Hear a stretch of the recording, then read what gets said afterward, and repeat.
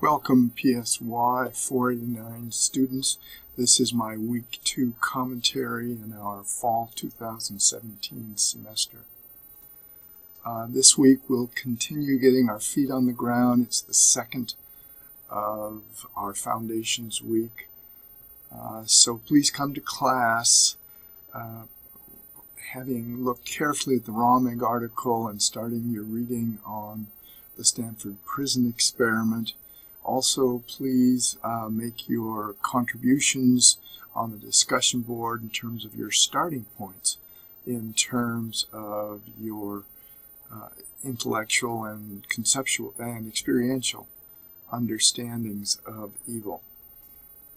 This week you can look at the class agenda. You'll see what we're going to do in class. And I'm hopeful that students will become more actively engaged as we reach the second of our 15 weeks. Thanks.